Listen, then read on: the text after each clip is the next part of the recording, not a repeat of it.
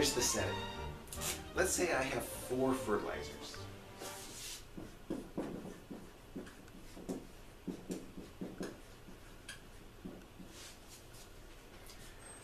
I would like to determine which of those 4 fertilizers work best with my rice.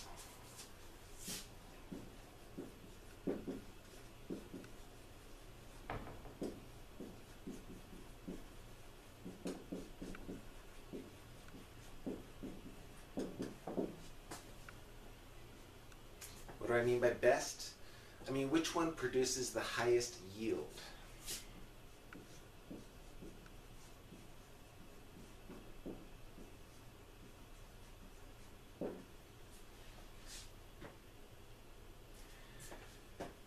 Notice a couple things about how this is set up. There's 2 variables. Variable 1 is the dependent variable. It's the yield.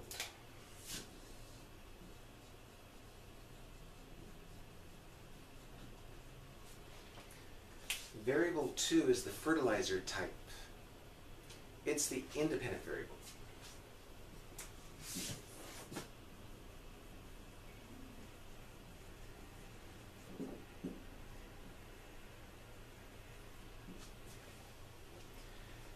Why is the fertilizer type the independent variable and the yield the dependent variable? Well, which comes first in the planting season? The giving of the applying of the fertilizer, the treatment, or the harvesting and determining the yield? Well, the yield happens last. Because the fertilizer comes before the yield, the fertilizer has to be the independent variable. The yield cannot be the independent variable in that case. This is a very typical problem that's set up in that we analyze. The independent variable is categorical. Not just categorical, but it has 4 categories. And not just 4 categories, and not just categorical, but nominal. It doesn't matter the order that we list these fertilizers. We can list them as fertilizer A, B, C, D. We can list them as fertilizer A, D, C, B. The order doesn't matter. Independent variable being nominal, dependent variable being numeric. That tells me that I should be using some sort of analysis of variance. This rice example is going to undergird all of this lecture, by the way. Dependent variable, independent variable. What's the null hypothesis? Well, the null hypothesis, remember, null means none. So the null hypothesis is that there's no difference amongst these 4 fertilizers. So the average yield for fertilizer A is going to be the same as the average yield for fertilizer B. It's going to equal the average yield for fertilizer C is equal to the average yield for fertilizer D. Average yield is going to indicate that with a mu. It's a Greek letter, so this is the population. We're trying to learn about the effect of the fertilizer on all rice, not just the samples that I have. If that's the null hypothesis, then the alternative is the logical opposite, that at least one of the averages is not the same as the other.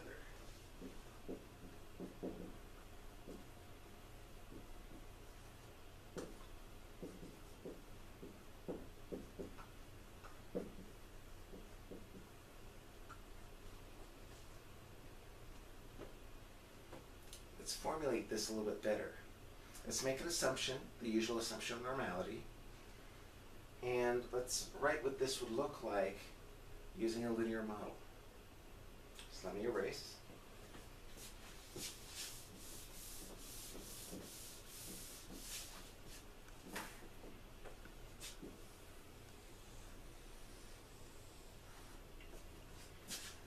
That's our population.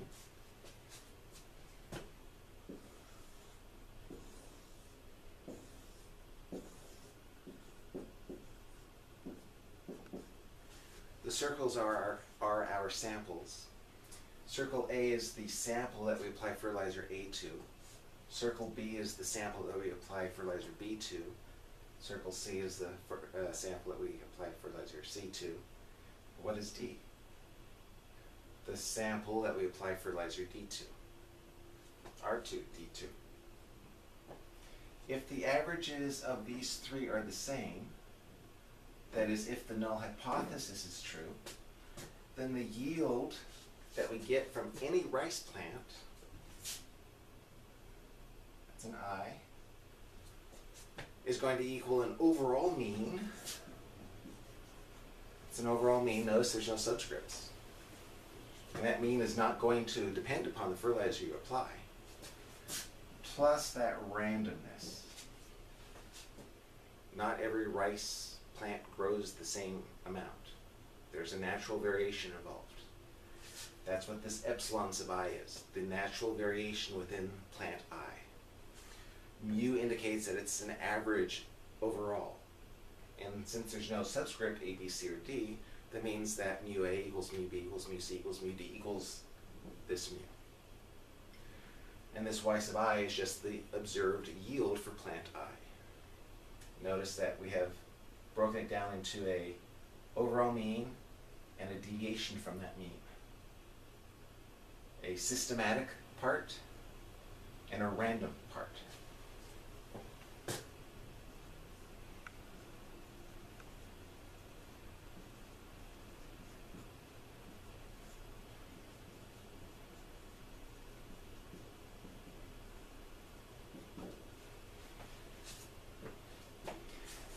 It's the null hypothesis. If this is the null hypothesis, then the alternative, where at least one difference, is going to be this.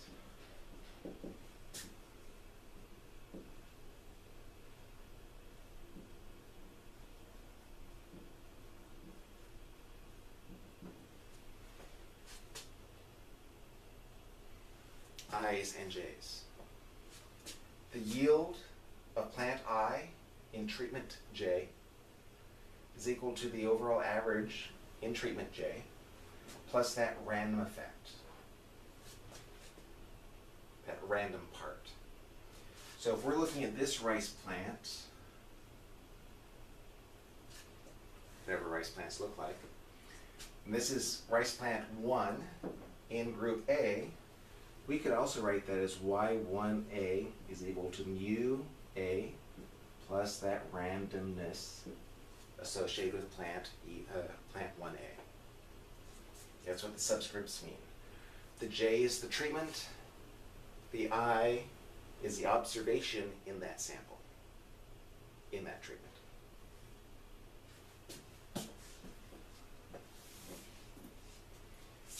Systematic part, random part. By the way, this is referred to as the means model.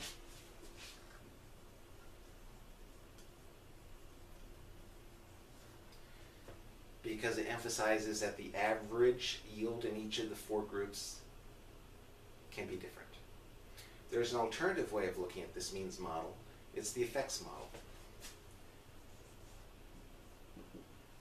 Completely identical, but it does help to see things in this way every once in a while.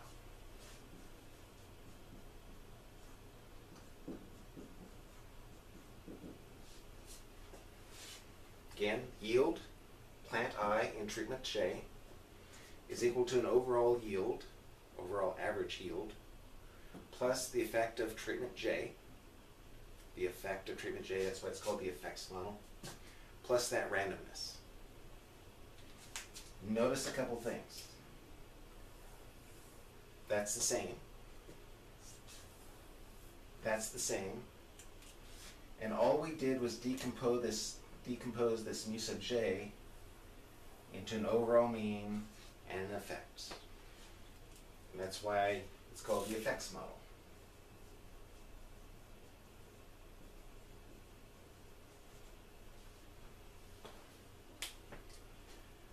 There's one thing I like about the effects model, and here's what it is.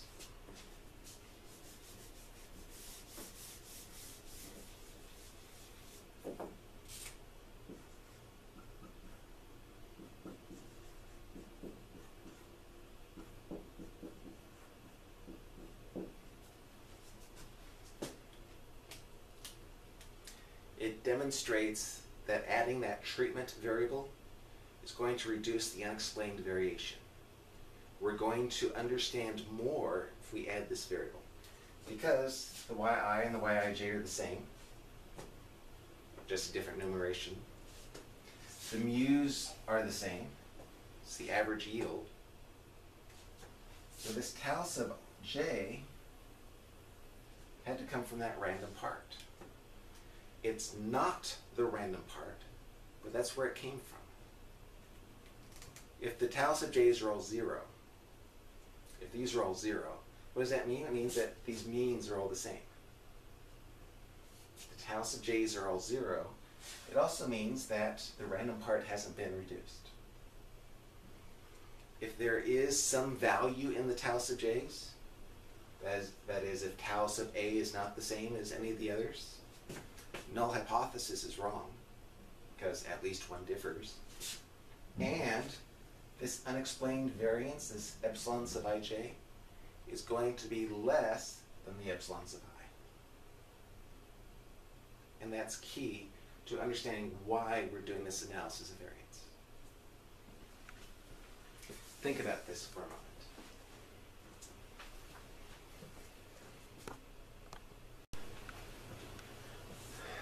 And so analysis of variance actually gets at comparing the random part of the null model. The model under the null hypothesis is called the null model. Comparing the random part under the null model to the random part under the model. Again, this epsilon sub ij is still the random part.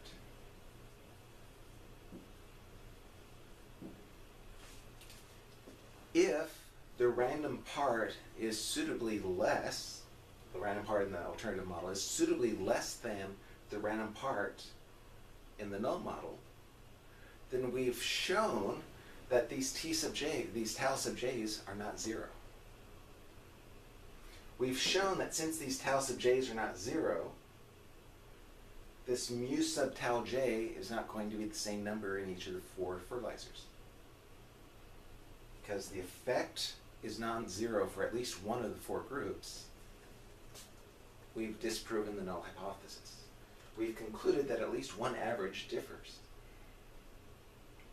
So at this point, we start to pay attention to the epsilon sub i's in the null model and the epsilon sub ij in the alternative model. And actually, we don't look at the epsilons themselves, we look at the squares of the epsilons. If we square these epsilons, we're going to get closer to a type of variance. We'll just call it a variation.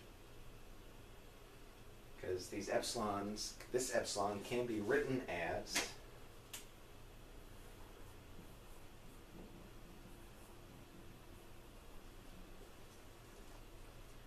value minus its mean squared.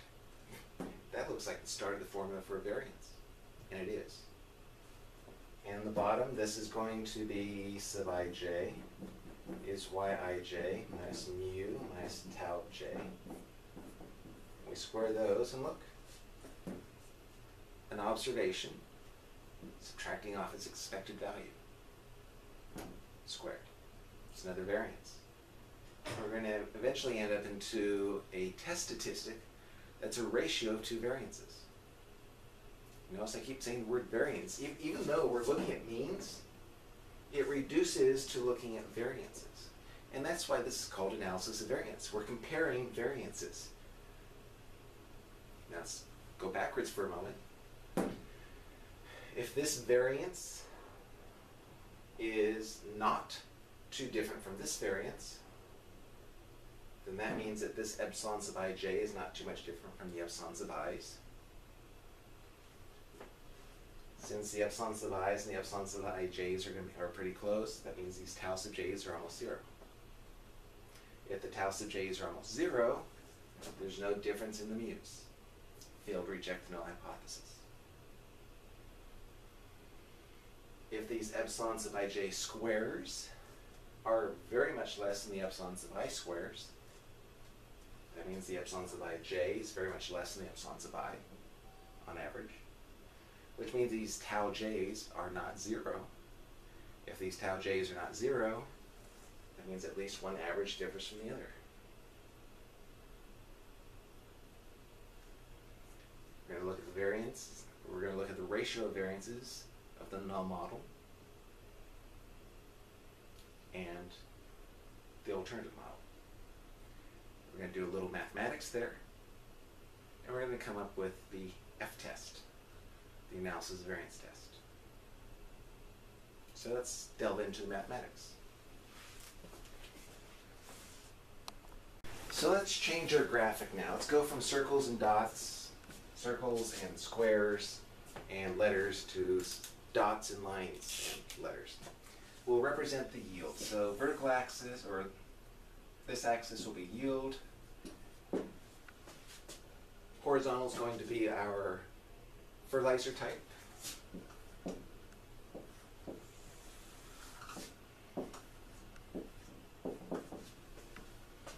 I'll just draw dots for the fertilizer type.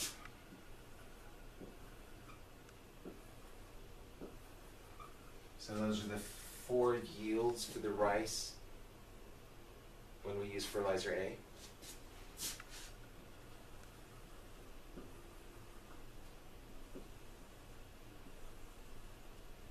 Those will be the 4 yields of rice when we use fertilizer B.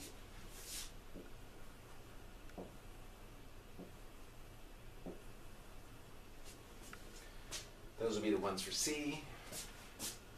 Let's do something really different.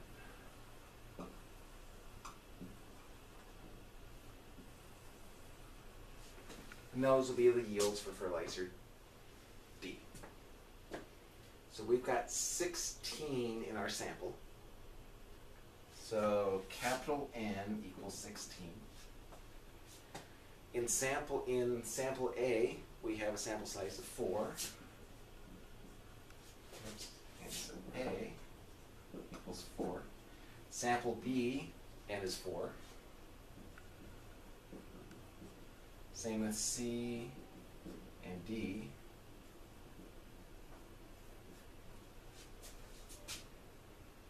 Now a little bit of terminology. Because the sample size in each of the samples is the same, this is called a balanced design.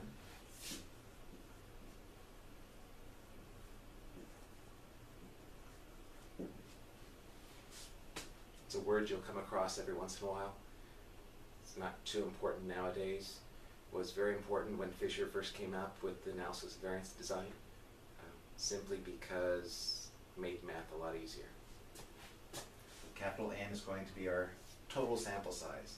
It's going to equal N sub A plus N sub B plus N plus C, N sub C plus N sub D. Okay. Next, recall the null hypotheses. Because mu sub A is equal to mu sub B equals mu sub C equals mu sub D. Since they're all equal, it's going to be equal to that grand mean, mu. Again, I do want to emphasize mu is a Greek letter, therefore it refers to the population, not to the sample. Greek letters refer to the population, not the sample. Alternative.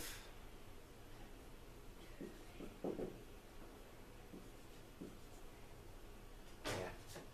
Is that at least one average differs.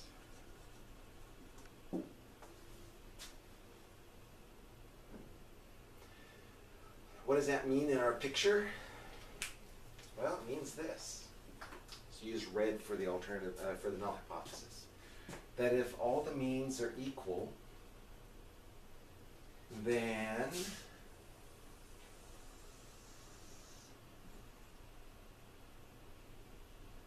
let's make that a Y bar. If all the means are equal, then they're all going to be the same. Which means we can use one mean to represent the entire group. I'm using Y bar because now I'm using the sample to get information. Mu would be the population, Y bar is going to be the sample. In fact, I'm going to use Y bar dot dot. I'm going to try to use the dot notation. I don't like it, but such is life. Y bar Bar means an average over variable y. Y has two subscripts, an I and a j. Since we're using dots, that means that we're summing over each of those two subscripts. So this is another way of writing sum I equals 1, 2, 4, because there's 4 fertilizers. J equals 1 to 4, because in each of those fertilizers there's 4 in the sample, of y sub ij, and then divided by this total sample size. This is the grand mean. Grand mean, double dots. You're adding up everything, all the yields, dividing by total number of yields that you added together, 16. So in the null hypothesis, this y bar dot dot is going to be our mean for the entire group, all 4 groups. The alternative is that at least one differs. Put that back. Which means each individual mean is free to be different from the others.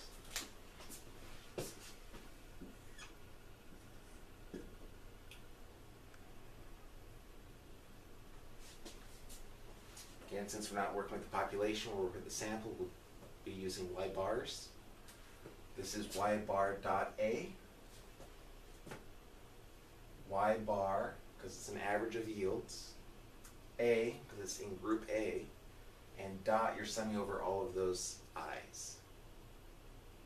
So this is just the sample mean of group A. And this looks like the sample mean of group B. That looks like the sample mean of group C.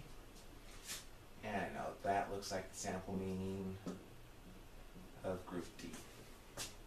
And just be clear on the formula, this y bar dot D, you're adding up I equals 1 to 4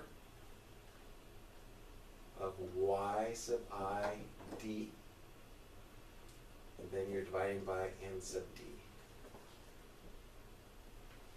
It's an average, it's a sample mean. You're just adding up over all the values in group D and dividing by that total number of values.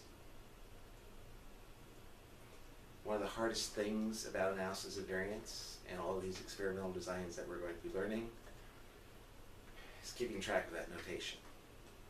It's even worse because books use different notation. We'll deal with it.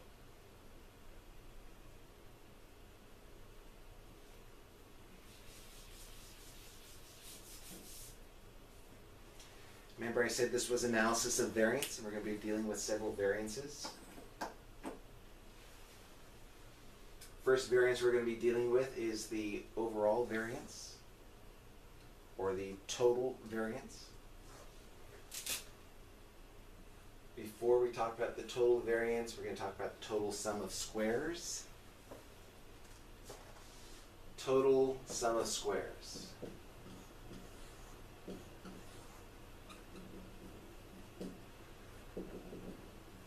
We're adding up over all the points. We're finding the difference between point yield for price ij and the overall mean. Adding up over all the data points, all 16 of them, the difference between that data point and the grand mean. This is called the total sum of squares. And it's going to measure how well the null model fits the data. A measure of how well the null model fits the data. Notice it's not the measure, it's a measure. We're going to have to create something called, let's see, how does the book actually call it? The book calls it sum of squares between.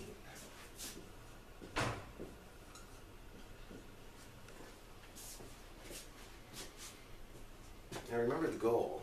we were comparing variances or variations of the null model and the alternative model. This sum of squares between is the amount of variation that's described or explained by our model. It's the sum of square differences between the groups. So this is going to be, again, adding up over all the data points.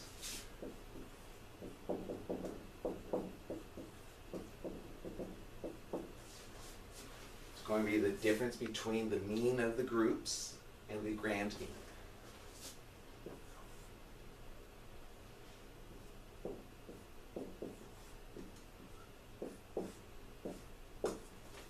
Squared. This is going to be a measure of how much variation is explained by the model. This is going to be a measure of how much good we did by freeing up the requirement that the means were all equal and allowing the means in the groups to vary.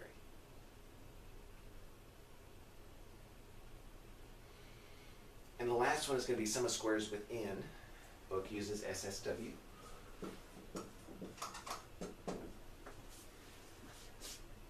This is going to be the measurement of variation that's left over. This is the total variation. This is what the model explains. And this is what the model doesn't explain. This is the variation between the groups. This is going to be the variation that remains, residual variation.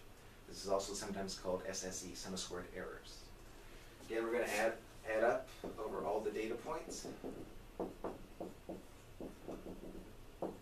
But what are we going to add up? We're going to add up the difference between what we observe and the average in the group.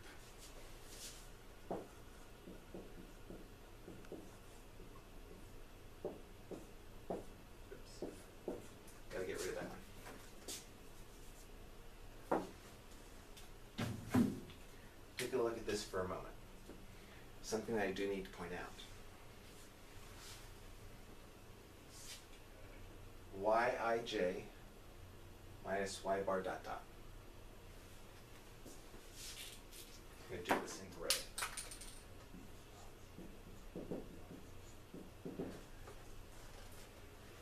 Old trick in mathematics is to add and subtract the same number and you don't change things.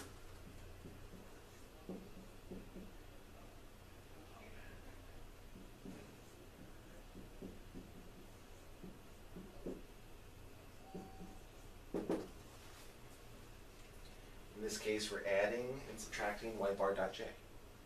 This is the same as this, mathematically and every other way.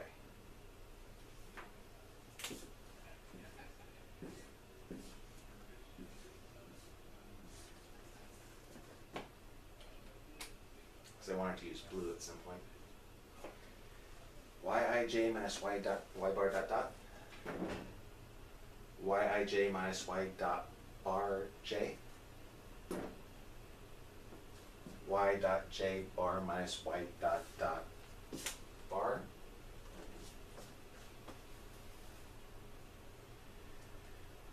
Now the really interesting thing,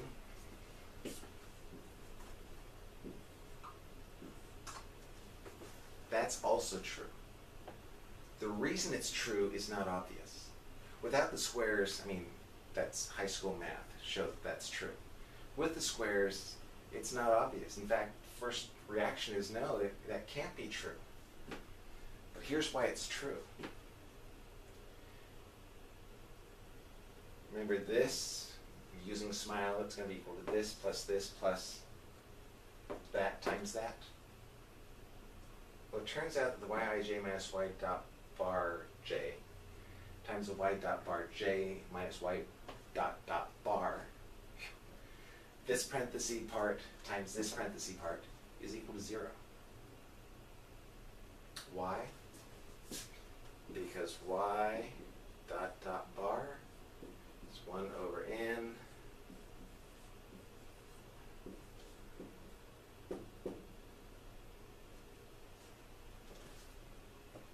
if you work through this multiplication, you'll see where this pops up. When you add up over all this, you're going to end up with a 0 in that cross product. And it drops out.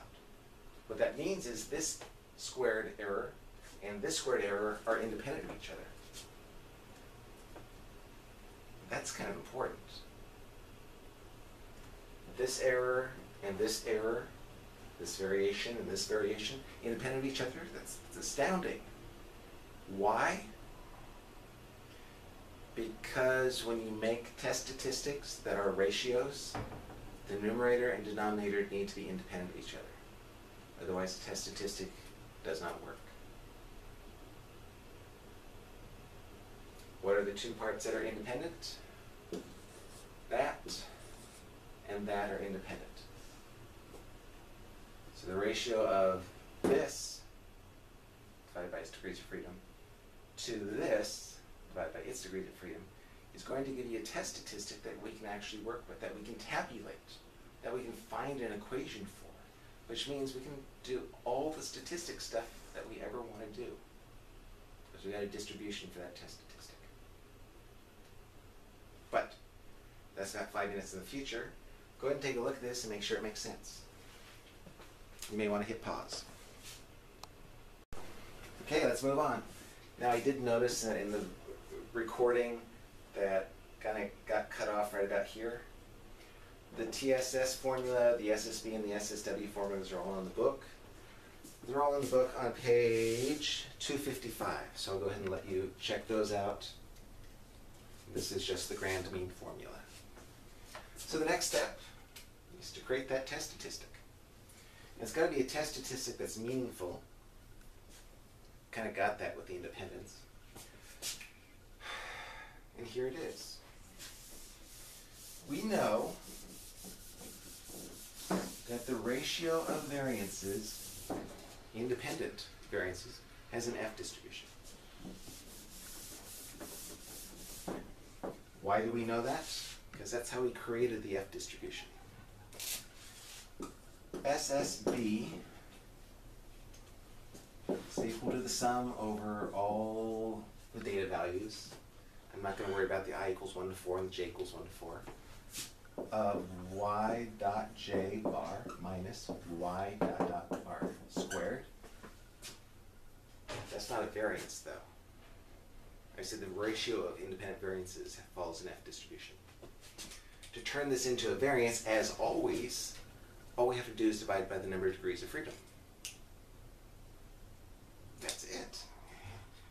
Back in stat 1, we calculated the variance, sample variance. It was yi minus y bar squared, added all the way up, divided by n minus 1.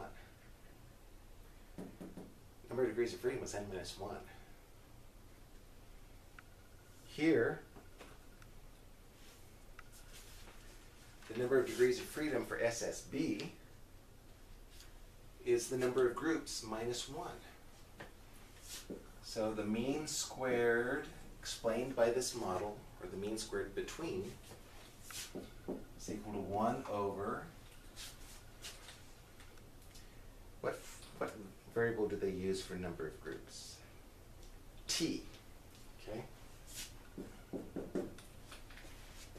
We had 4 groups, 4 fertilizers, so 4 groups. So T is 4 in our case. In general, it's T.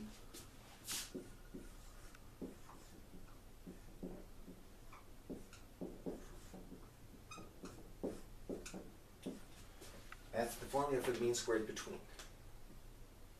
Just sum of squared between, and the summation is over all the data points. And the book does a really nice job there. They subscript that with all. They just mean you're adding up over all the data points. SSW, I'm going to call this SSE. It means exactly the same thing. Just SSE stands for sum of squared errors. And this really is what's left over, the errors that are left over. So instead of SSW, it's going to be SSE. That's going to be over all of Yij minus y bar dot j. That's what I have over there, except I'm now calling it sum of squared errors. It's an error because it's what you observe minus what you predict in that group. What you observe minus what you predict. Observed minus expected. It's an error. So the mean squared error is just the sum of squared errors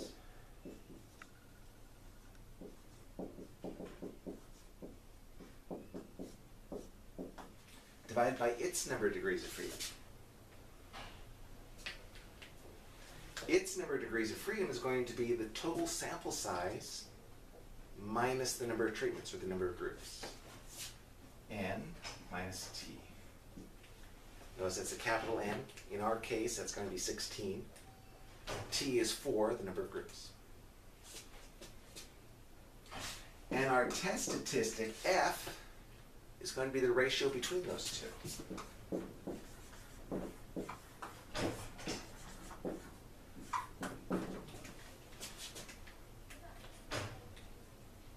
Test statistic F follows an F distribution. Thankfully, otherwise we would have called it something else. F distribution requires two types of degrees of freedom. It requires a numerator degree of freedom and a denominator degree of freedom. The numerator degree of freedom is T minus 1.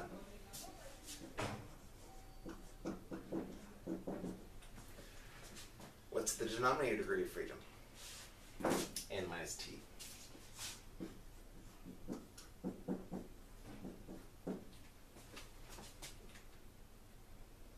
And from this, we can go to the back of the book to get to use our table.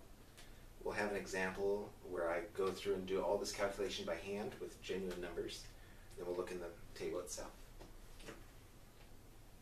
I do need to mention one thing at this point. This F statistic has an F distribution if mean squared between and mean squared error are independent, which I left as an exercise for you. All you got to do is show that the cross term is 0. And if the mean squared between and the mean squared error themselves are chi-squared distributions. That's how we defined our F distribution. Now, the mean squared error and the mean squared between have chi-squared distributions if the y's are normally distributed. That's where the assumption of normality comes in. It's not just that the y's are normally distributed, it's that the y's in each of the groups are normally distributed.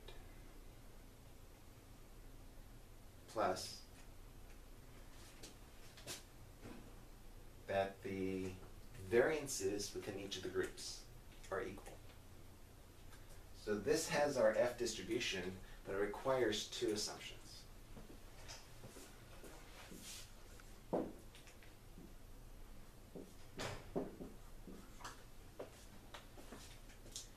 That if our yields, given our fertilizer type, is normally distributed, and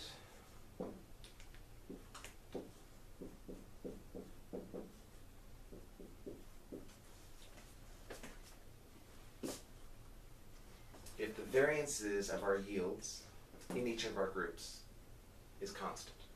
It doesn't matter what that constant is, it just has to be constant. Now if you go back a few minutes and you look at the dot plot that I put up there, it looks like they're constant. I designed it that way. So it appears as though this is met by our data. And normally distributed, I mean seriously, 4 data points in each group, you're not going to be able to reject normality. So both of these, neither of these are violated with our dot plot example, which means that the ratio of these two mean squares is going to have an F distribution. Degrees of freedom numerator T minus 1, degrees of freedom denominator N minus T. Wow, that was a lot of work. That was a lot. And this is just the simplest of our designs. Next, you should watch the video on going through a practice problem by hand. That'll be helpful. So here's our hand example. Let's go ahead and use rice yield, I guess. We can call each of those rice yields. Let's narrow it down to just 3 fertilizers I want to compare because a lot of calculations, I'm not a fan of that. So fertilizer A produces rice yields of 7.66, 6.98, and 7.80. Fertilizer B produces rice yields of 5.26, 5.44, and 5.80. Fertilizer C produces rice yields of 7.41, 7.33, and 7.04. So let's go ahead and do some calculations. First thing I want to calculate is sum of squares between. And by the way, you'll want to copy this down because it's going to go away pretty soon. And then we're going to calculate sum of squares within, or sum of squared errors. We're going to have to eventually calculate total sum of squares. That'll probably be the easiest. We're going to want to calculate degrees of freedom for each of those. We're going to want to calculate mean squares between, mean squared error, and we don't need the mean squared total. Doesn't tell us anything. We're then going to have to calculate the ratio of these two. That'll be our F statistic. Then we're going to go to the tables to see if we can find some sort of p-value or whether or not we can reject the null hypothesis. So that's the plan. This is actually what's going to be called an analysis of variance table. There's our data. So the first thing, sum of squares between.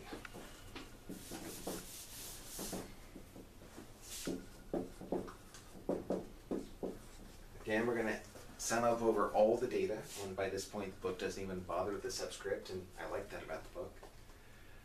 Sum of squares between is going to be adding up over all the data, the difference between the grand mean and the individual means.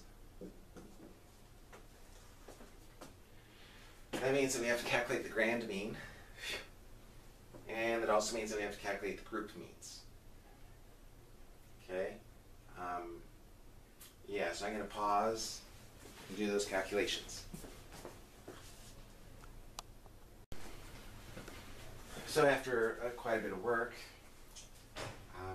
group A's sample mean, this would be y bar dot A, this would be y bar dot B, and y bar dot C. These are just the sample means within each of the three samples. This is the grand mean. It's the mean of everything together. It's 6.746, 6.666666, etc. Unfortunately, I rounded to 6.7. We're going to need that for the sum of squares between, which we recall we add up over all the data points, all 9 of them. Difference between the grand mean and the group mean. So for this first data point, this is going to be the grand mean minus the group mean. 6.7467 minus 7.48 squared. For this data point, it's going to be the grand mean minus the group mean squared. For this data point, it's going to be the grand mean minus the group mean squared. For this data point, it's going to be the grand mean minus this group mean. 6.7467 minus 5.50 squared. For this data point, it's going to be the grand mean minus group mean squared. For this data point, it's going to be the grand mean minus group mean squared. And then, for this data point, it's the grand mean minus the group mean squared. 6.7467 minus 7.26 squared. For this data point, it's going to be the grand mean minus the group mean. And for this last 9th data point, grand mean minus the group mean. A lot of calculations involved here. So I need to calculate 6.7467 minus 7.48 squared plus 6.7467 minus 7.48 squared plus 6.7467 minus 7.48 squared plus 6.7467 minus 5.50 squared plus 6.7467 minus 5.50 squared plus 6.7467 minus 5.50 squared plus 6.7467 minus 7.26 squared plus 7, etc. Adding all that up, you get a sum of squares between of 7.0664. That was a lot of work. Now that we've got the sum of squares between, remember it's the mean squared between that we actually want. The mean squared between is just going to be the sum of squared between minus degrees of freedom between. Degrees of freedom between is the number of data point, the number of groups, 3 minus 1. T minus 1 in this case is 2. So mean squared between is 7.0664 divided by 2, which is 3.5332. That's a lot of work. And we're going to do the same thing with the sum of squared errors, or the sum of squared within. So I'm going to do some erasing. I'm going to do the sum of squared error formula. I'm going to do all the calculations. But I'm going to do it when I pause it, so you pause, do the calculations yourself, and make sure that we come up with the same answer. And here we are with the sum of square errors, or the sum of squares within. Formula again is you're adding up over all the data points, the difference between the observation and what you predict for that observation. This, the y bar dot j, comes from our model. So what this is doing is finding the variation between what you observe and what your model says should be there. Subtracted, squared, added up. So for the first, over all the data points. So for the first data point, 7.66 minus that 7.48. 7.66 minus that 7.48, because this is what you predict for fertilizer A. Squared plus 6.98, this residual, or this error, or this deviation, squared, plus 7.80 minus 7.48 squared, plus 5.26 minus 5.50 squared, plus 5.44 minus 5.50 squared, plus 5.80 minus 5.50 squared, plus, and then you do it for the last column again. 7.41 minus 7.26 squared, plus 7.33 minus 7.26 squared, plus 7.04 minus 7.26 squared. Do all that calculation using your fingers and toes, or a calculator. You get a sum of squared errors of being 0.6118. Which means mean squared error is just the sum of squared errors divided by its degrees of freedom, which is the sample size minus the number of groups. 0.6118 divided by 6 is equal to 0.10197. So the mean squared error is 0.10197. So now, let's put this information, let's erase this formula just a second, put this information into what's called an ANOVA table.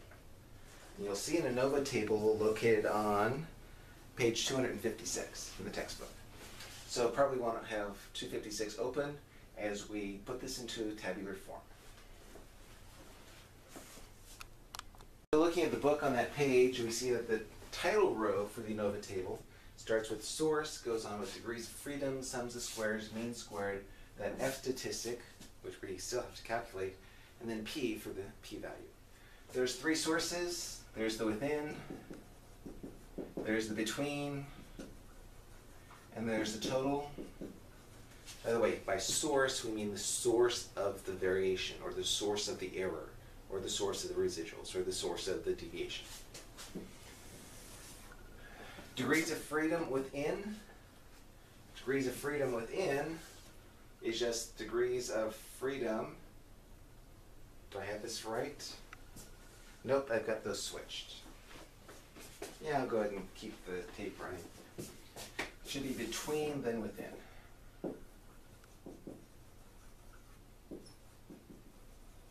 Okay. Degrees of freedom between, this is DFB. Call that DFB is equal to the number of groups minus 1, so that's going to be 2 in this case. Degrees of freedom within, or degrees of freedom error, DFE, or DFW, if you're going to Dallas-Fort Worth. This is equal to the sample size minus the number of groups. So this is going to be 6 for us. And then the total degrees of freedom, as always, is just n minus 1. And this is capital N. There were 9 data points. 9 minus 1 is 8. Sum of squared between, we calculated that to be 7.0664.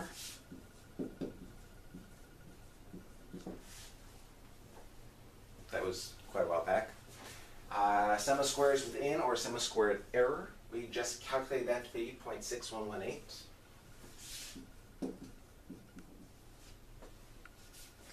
And if we want to, we can calculate the sum of squared total, because we remember back that the sum of squared total is just the sum of squares between plus the sum of squares within.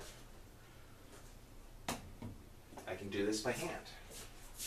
4 plus 8 is 12, 6, 1, 8, 6, 1, 7, 6, 7.6782. That's going to be the sum of squared total. Again, notice that the degrees of freedom add up, sum of squares add up.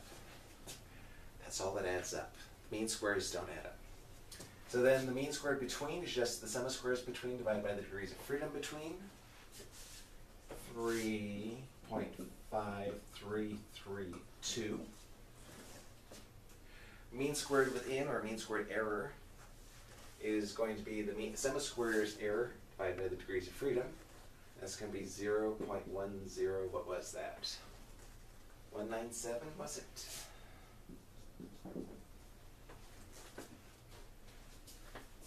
Mean squared total is left blank.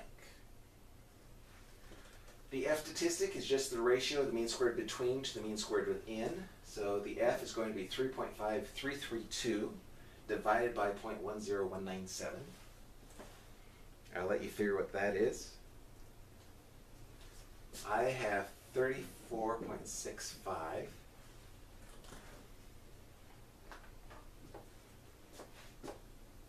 This divided by this gives us that. And that's why it was kind of important back here for me to put between on top, because we usually write top divided by bottom. And that gives us the F. And now p-value. Well, the p-value, we know that the F statistic is distributed according to an F distribution. And we can go to the back of our textbook, look for the F distribution. Those distributions, or those tables, are located in Appendix A.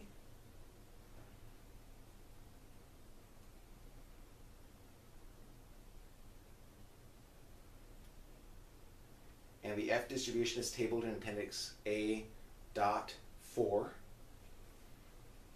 There we go. There's 4 table A dot 4s. There's A.4a, A.4b, A.4c, A.4d. The last letter corresponds to the alpha level. So A.4d looks at an alpha level of 0.005.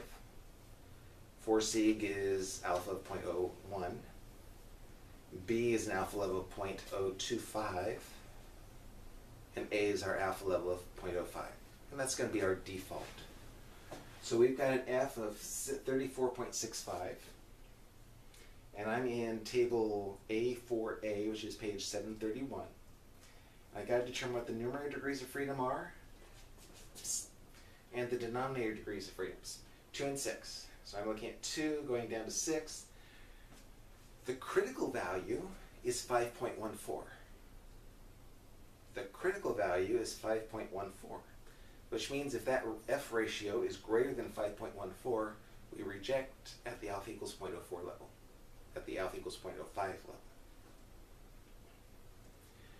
34.65 is greater than 5.14. Therefore, at the alpha equals 0.05 level, we reject the null hypothesis that there is no difference in the averages of these 3 fertilizers. Let's go to table A4B. Numerator degrees of freedom is 2, denominator is 6. Table A4B, which has a p-value alpha of 0.025, critical value is 7.26.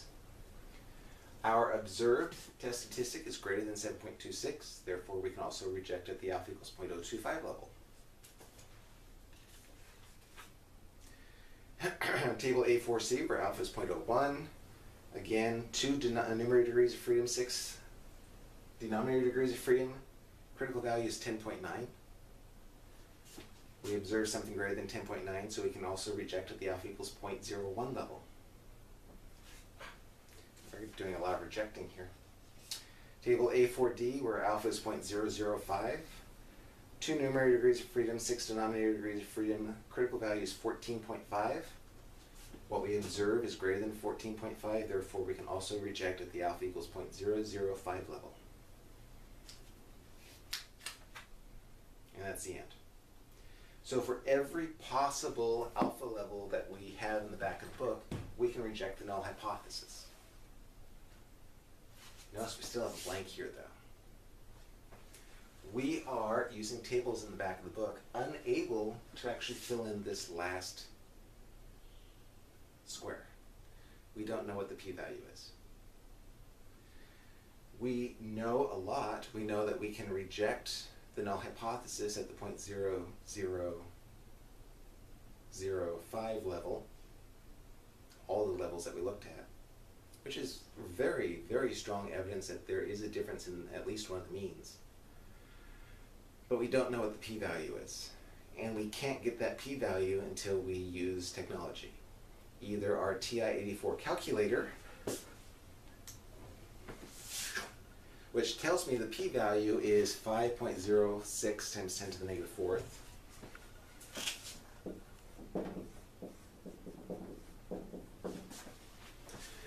Or some computer program. So at this point, the next video that you watch is going to either be the R video or the SAS video, showing you how to do these calculations using the computer. Now realize that for the test, you are going to have to be able to do these calculations by hand in simple cases. I will not require you to calculate p-values by hand, since you can't do it. But you can determine what the critical values are. You can test null hypotheses, therefore. You can determine if you fail to reject or if you succeed in rejecting that null hypothesis. So for the midterm, for the final, make sure you can do this. For real life, make sure that you can use SAS or R to do this. So here we are. That was our by hand example. And I did actually use some functions on the TI-84 calculator to do all this nice and easily. And for those who have an 84, it's under Stat, Tests, and then the very last test, which is H, is ANOVA. You put the data, I erased the data. You put the data for fertilizer A into list 1, fertilizer B into list 2, fertilizer C into list C. Then you select ANOVA, then it's ANOVA, then you specify the lists. So L1, comma, L2, comma, L3, in parentheses, hit enter, and it gives all this information. So if you're stuck on a desert island, all you have is a TI-84 or 83 calculator, you can still do ANOVA. So rest assured. So your next is either to R or to SAS.